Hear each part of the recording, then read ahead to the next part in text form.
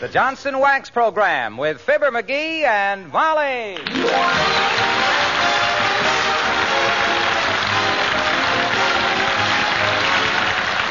The makers of Johnson's Wax products for home and industry present Fibber McGee and Molly with Bill Thompson, B. Benaderet, Arthur Q. Bryan, and they call me Harlow Wilcox. The script is by Don Quinn and Phil Leslie, and the music by the King's Men and Billy Mills Orchestra.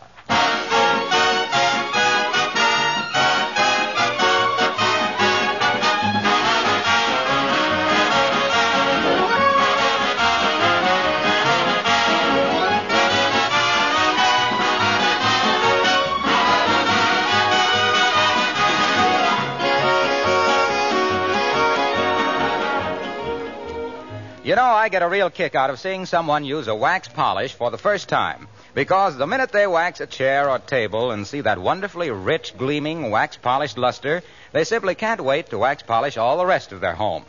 I think you'll be that way, too. And here's why. For one thing, your floors, when wax-protected, have a rich, mellow beauty that sets off your furnishings to full advantage. Then Johnson's Wax brings out the beautiful natural grain of things like tabletops and gives them a truly gorgeous, sunshiny luster. Furniture glows and sparkles handsomely. Leather articles and picture frames have that rich, tasteful, well-preserved look.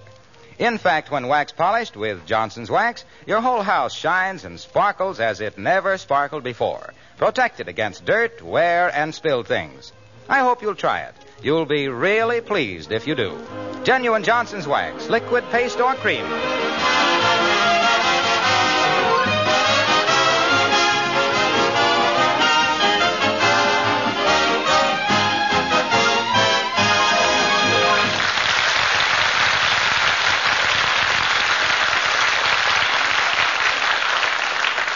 Valentine's Day is come and gone. Lincoln and Washington have had their birthdays. In fact, it might as well be spring, which is about the time the squire of Wistful Vista starts writing his Christmas thank you notes, urged on by his conscience, otherwise known as Mrs. McGee.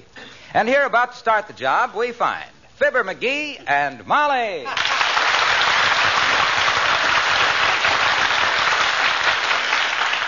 Now, the first note you ought to write, dearie, is the I one... haven't got to that yet. I got to write a check first. Whom to? The Elks Club, $5. Heavenly days, have you ripped the billiard tablecloth again?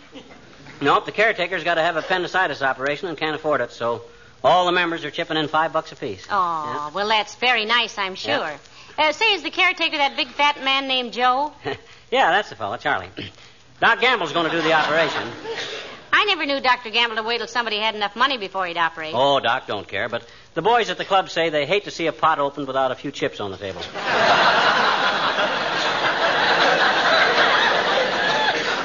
Now, let me see. Where's my... Uh-oh. What's the matter? Can't find my fountain pen. You see my fountain pen? The one with a solid gold point onto it? No, I haven't, Pet. You had it yesterday, though. My gosh, I'd hate to lose that fountain pen. Fred Nittany gave me that pen. Who? Fred Nittany. You've heard me speak of Fred Nittany from Starved Rock, Illinois. He's the guy that I and he used to have a vaudeville act together in vaudeville. Oh, sure. That Fred Nittany. Mm-hmm. Did he give you the pen for Christmas? No, he gave me that pen in 1922. We signed our first contract with that pen. Oh, with the Orpheum Circuit? No, just with each other. I promised I wouldn't sneeze while he was juggling, and he promised not to mug while I was singing Give the Baby a Lacing, Mother. He just threw another shoe. That was one of my... Come in.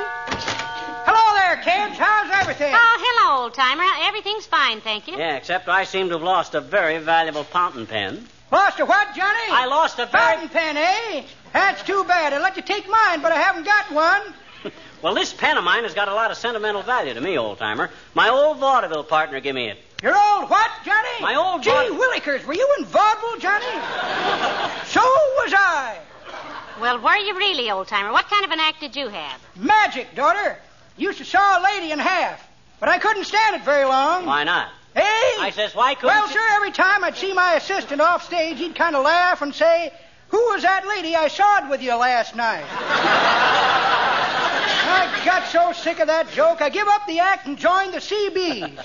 That was right after Pearl Harbor. You mean Pearl Harbor? No, Pearl Harbor, daughter. She was the girl I sawed in half. She took on so much weight it stretched my act 10 minutes, sawing her in two. I had a song and dance act myself, old-timer. Yeah. The only way I can get my husband to dance even now is to pay him for it. That's pretty good, daughter, but that ain't the way I heard it. The way I heard it, one feller says to his doctor, he says, every time I eat strawberries, my skin breaks out. Can you cure me? I don't know, says the doctor. I hate to make any rash promises. Well, I hope you find your pen, Johnny.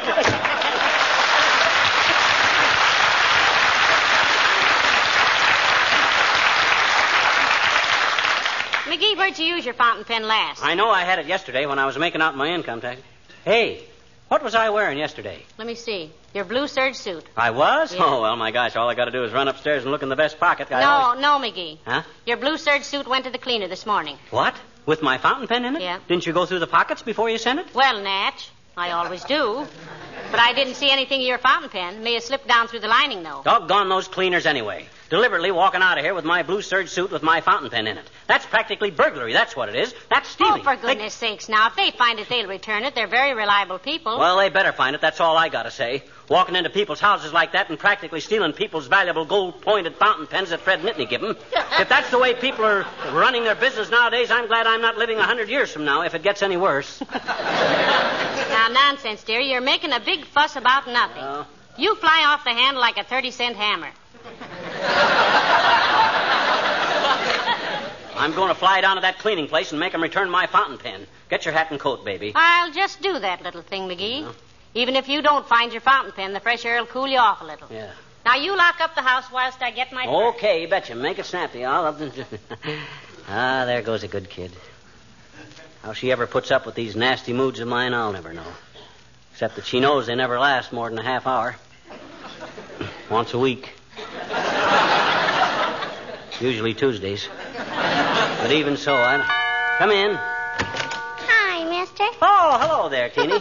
State your business briefly now, sis, because I'm very busy right now. I got to get downtown. Oh, well, gee, mister, I didn't come over here because I wanted to. I came because you told me to. What? You told me to come over yesterday, remember? No, I don't. Well, you did, I betcha. What were the circumstances? Well, the circus manses were, I saw you in the drugstore, and Mr. Toops was weighing himself, and you got on the scale with him and divided the weight by 2 so you wouldn't have to pay another penny. And I said you were cheating the drugstore man. You said, don't be nosy, and if I came over today, you'd tell me a story. Those were the circus manses.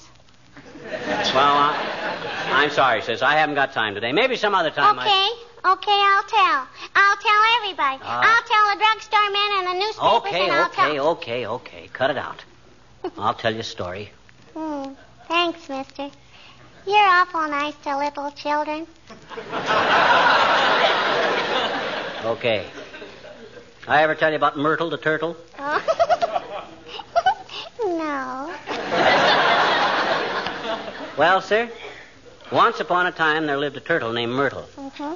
She laid dozens and dozens of eggs, and they all hatched out into little baby turtles, so everybody called her Myrtle the fertile turtle.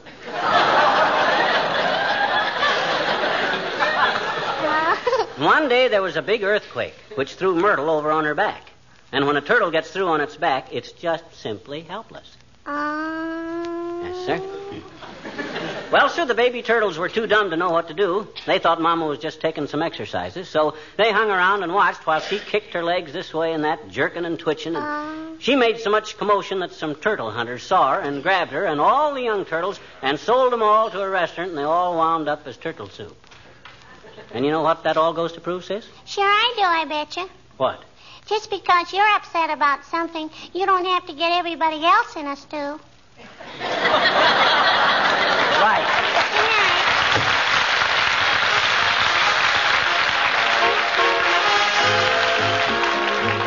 Billy Mills and the orchestra and 3 little words.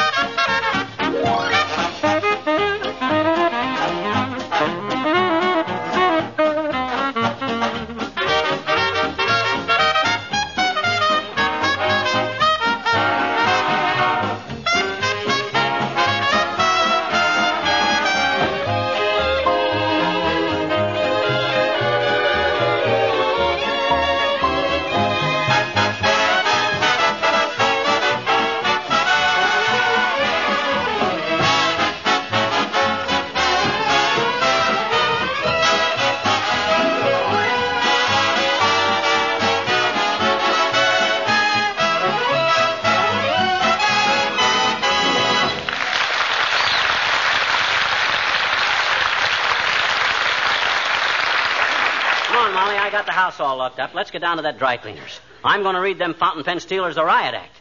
I wouldn't be a bit surprised if they'd planned this whole thing.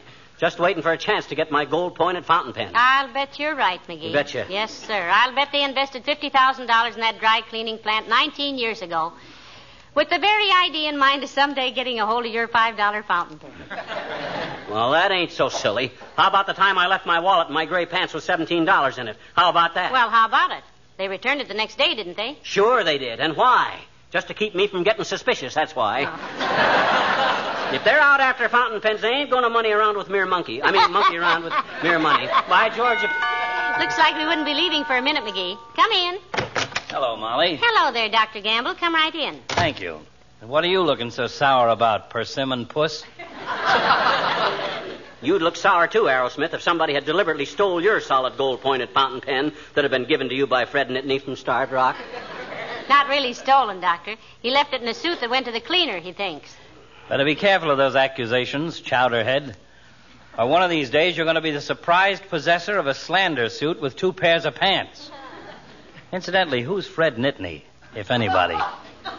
Why, Fred Nittany's his old vaudeville partner, Doctor. He gave McGee the fountain pen years ago. Vaudeville? Were you in vaudeville, McGee? I used to go to the theater every week when I was a young man going to medical school. I don't remember seeing you. So what? I don't remember seeing you either. Well, the 15-cent seats were usually so far back. Oh, I almost forgot, McGee. Forgot what, Captain Happy? Are you coming to the board meeting at the Elks tonight? Only 10 or 12 left. I can't make it, Doc. I'm sorry. You take 6 for me, will you? I'll pay you later. Okay. Good night, Molly. Night. All right.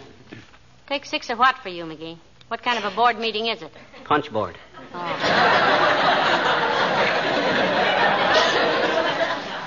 Hey, we got to get down to the dry cleaners, Molly. Every minute we waste is more time for them burglars to hide the evidence. Come on, let's go. By George. Now, just a minute, McGee. Are you sure you left it in that suit? Have you looked around the house thoroughly? No, and I don't have to. I always carry that pen in that blue serge suit. On account of it leaks a little, and the blue serge suit don't show it. And furthermore... Hello, folks. I just thought I'd drop... Oh, you going out? Down to the dry cleaners, Mr. Wilcox. They have a suit of McGee's in which he thinks he left a valuable to nobody but him fountain pen. The intrinsic value is of no import. It's the sentimental value, Junior. My old vaudeville partner, Fred Nittany from Starved Rock, Illinois, gave me that pen. He thinks more of his pen than the government does of Alcatraz, Mr. Wilcox. Well, you know how sentimental all these old vaudevillians are, Molly. I was an actor once, and I know. What do you mean, once? You're so hammy right now you use mustard-flavored shaving cream. Oh. Now, McGee. Well, he's right, Molly. I still have a kind of a yen to go back on the stage. You know, I always wanted to do Romeo. Do Juliet a favor, Buster, and lay off. You're getting a little broad across the pistol pockets for tights. Oh, I don't know about that, McGee. I think Mr. Wilcox would be a very handsome Romeo. Do you know the part, Mr. Wilcox? Oh, sure. As a matter of fact, I just wrote it out for a little entertainment they're putting on tomorrow night for the Johnson Wax salesman. Here, see? Oh. Look, Junie, anytime you write Shakespeare for them guys, the stage is going to be hip-deep in Johnson's Wax. Enter Lady Macbeth, lower left, with a roll-top desk. That kind of stuff. Oh, but McGee, this looks awfully good. Read it, Mr. Wilcox. Okay, I'll be Romeo. You read Juliet's part. Oh, my gosh, this is going to set Orson Welles back 20 years. You be quiet now, McGee. Go ahead, Mr. Wilcox. Act 2, Scene 2, Capulet's Garden. Enter Romeo. On a high-wheel bicycle. Hush, dearie. Enter Romeo. He jests at scars that never felt a wound. Juliet appears above at window. With shotgun. But soft, what light through yonder window breaks? It is the east, and Juliet is the sun. Ah, me. She speaks. What dost thou, fair Juliet? I dust yon living room, my Romeo.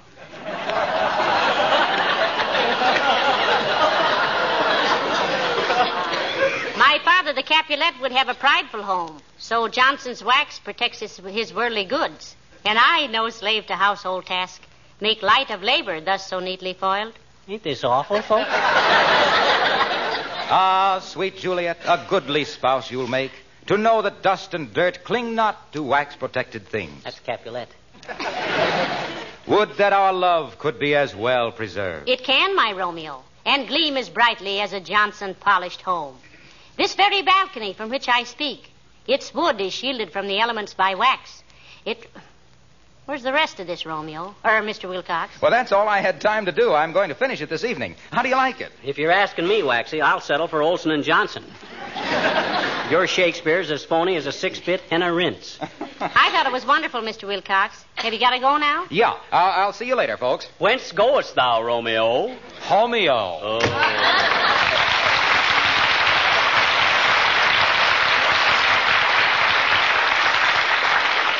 Oh, my goodness. Isn't he talented, McGee? I think he has a great flair for the theater. Yeah. If he had any bigger flair, our fire insurance wouldn't be worth a nickel. Hey, what time is it? It's almost 1:30. Oh, my gosh. We got to get going, Molly. Them dry cleaners might be closed up and skipping town by this time. Doggone it, we never will get out of here at this rate. I think there's a power watching over you, dearie, trying to keep you from making a dunce of yourself. Come in. Oh, good afternoon, Mrs. Carstairs. Do come in. How do you do, my dear? I see you have your coat on. Am I detaining you? We're just going down to the dry cleaners, Carsty. They stole my fountain pen. Oh, now, wait a minute, McGee. That's a serious charge to make, you know. If it was the Wistful Vista dry cleaners, Mr. McGee, I must say I have always found them extremely meticulous. Aha, you hear that, Molly? Even Carsty says they're meticulous. I knew it. I had a feeling Meticulous, dearie, meticulous means careful. Huh? Oh, it does? Yeah. Is that what you meant, Carsty? Yes, Mr. McGee. Oh. Mr. Carstairs has left jewelry in his pockets many, many times, and the cleaners have always returned it immediately. He's so absent-minded, you know. Is he really, Millicent? Oh, yes, indeed, my dear. Why, just last night as we were coming home in a taxicab from a rather gay party, he leaned over to me and said, "Remember now, not a word of this to my wife." What did you say, Carsty? Oh, I said, "Of course not, dear, but you better get out a block or two from the house." And he did. Oh, it must be a little disturbing to be married to a man like him, Millicent. Oh, he's quite harmless, Mrs. McGee. One can't dislike a beagle merely because he thinks he's a wolf. Oh, which reminds me, my dear, will you go to the dog show with me Friday afternoon? Sure she will, Carsty, and so will I. You, how nice. I just love dog shows, Millicent. Is your dog in the show? Yes, she is, and I hope she goes through with it this year. Why? What happened last year, Carsty? At the last minute, she scratched herself. Oh, sure. Well, I do hope you find your pen, Mr. McGee. Good day.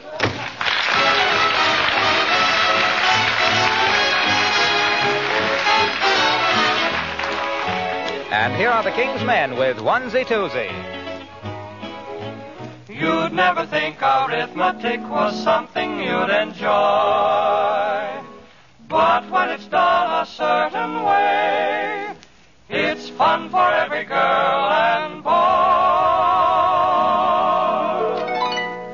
Onesie, twosie, I love you'sie, twosie, threesie, you kiss me'sie, threesie, foursy, kiss some moresy, let's go counting higher. Foursy, fivesy, man alivesy, fivesy, sixy, hug me quicksy, sixy, sevensy, this is heavensy, my heart's on a flyer.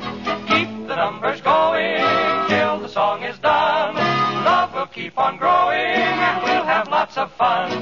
Sevensy, eightsy, you're my datesy, eightsy, ninesy, ain't this finesy, ninesy, tensy, start againsy, onesie, twosie, I love you'sy. Oh, you gotta count onesie, twosie, 'cause I'm choosy, I'll kiss you, see, twosie, threesy, it's so easy, you kiss me, see, threesy, foursy, I adoresy, kiss some more, see, why don't we count a little higher? Foursy, fivesy, kinda jivesy, ain't it livesy, fivesy, sixy, nothing tricksy, hug me quick, see, sixy, sevensy, how it sends me, this is heavensy, my heart is slowly catching fire. Keep the numbers going till the song is done. Love will keep on growing and we'll have lots of fun. Sevensy, eightsy, you're my datesy, this is crazy. Eightsy, ninety, so refinesy, you are minesy. Ninety, tensy, ain't no endsy, start againsy, what a frenzy. And all because I love you.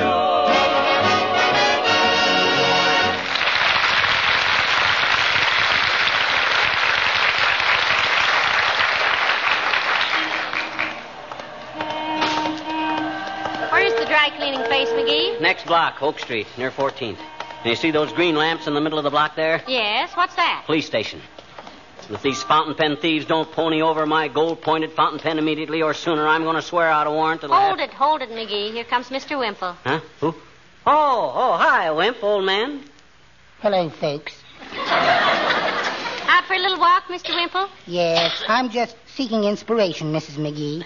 I find that walking helps me think. Inspiration for what, Wimp? Poetry, Mr. McGee. Oh. I have an order for some greeting cards, and I have to write them tonight. I think I have a good one for Mother's Day. Oh, I'd love to hear it, Mr. Wimple. How does it go?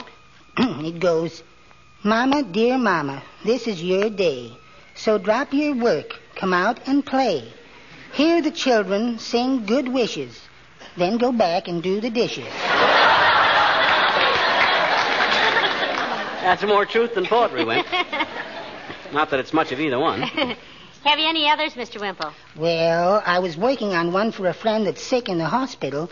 Sort of a sympathy card. Oh, I bet this one will have him in stitches. Read it, Wimp. It goes, to a friend who is sick. I'm sorry you are sick, my friend. I'm sorry you are ill. In a place where they wake you up at 4 to give you a sleeping pill. I hope you have a lovely nurse to help when fever starts to boin you. And if you have, move over, kid, 'cause I'll be right down there to join you. Well, I'll see you later, folks.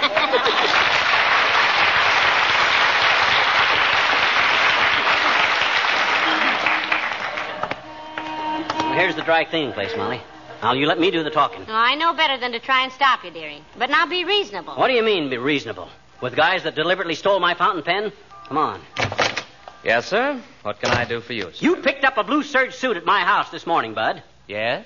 And my husband thinks he left his fountain pen in it. I know darn well I left my fountain pen in it. I always have my pen in that blue serge suit. Now, look, Buster, I want that fountain pen back, or by George... Oh, now, just a moment, sir. Give us a chance to investigate.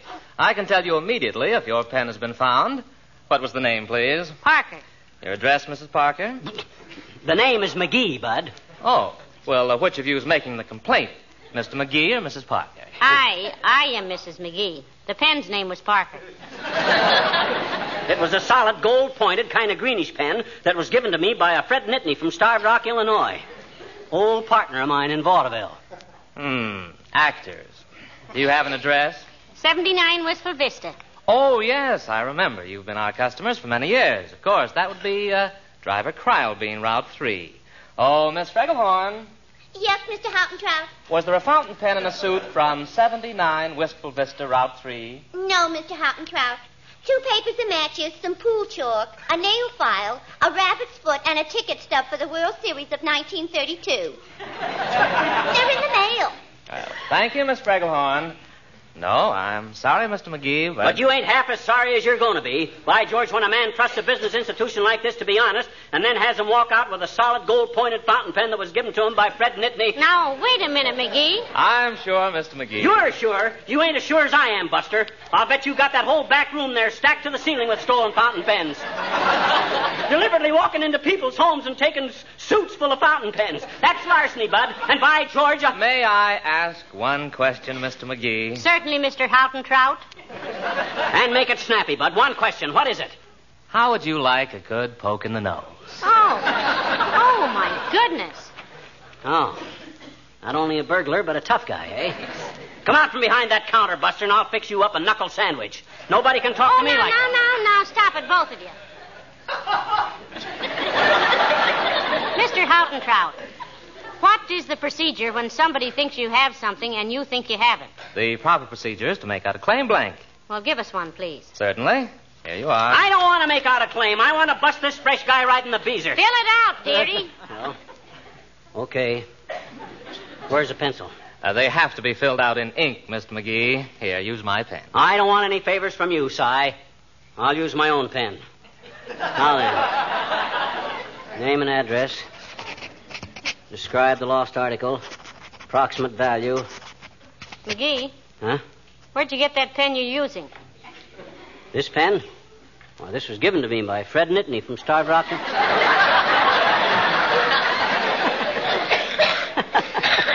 Well, imagine that, right in this coat all the time. Go on, apologize to Mr. Houghton-Trout, dearie. Sure. I'm sorry, Houghton-Trout, old man. Quite all right, Mr. McGee. Shall I tear up the claim blank? Oh, no, I might as well finish it out. Bound to lose this pen sometime. Now then, state the circumstances on which the article... Oh, this is ridiculous.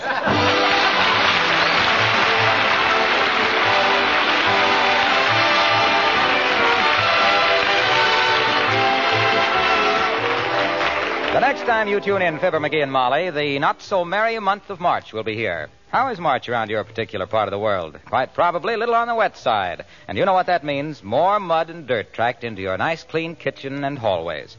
Well, this March, why don't you save yourself a lot of work and worry by using Glow Coat on your linoleum? No matter how much mud is tracked in, you can have a sparkling, clean floor in a jiffy with Johnson's Glow Coat. Just wipe up with a damp cloth, and it shines like new again. It's no trouble at all to Glow Coat linoleum, of course. Just spread it around on the floor and let it dry. Glow Coat shines itself, does all the work. In 20 minutes, your floors are wax polished and beautifully shining, never streaked or uneven. You'll be glad to know that the tough film of Glow Coat protects your linoleum, too, against dirt, wear, and spilled things. That means its bright colors and attractive patterns will stay new-looking far longer. Why not have your linoleum ready for bad weather by using Johnson's self-polishing Glow Coat?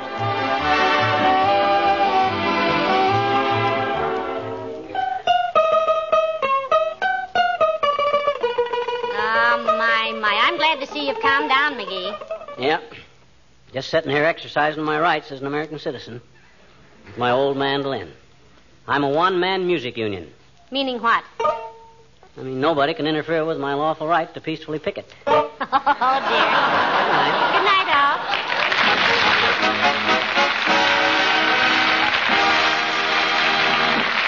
This is Harlow Wilcox speaking for the makers of Johnson's Wax Products for home and industry, inviting you to be with us again next Tuesday night. Good night.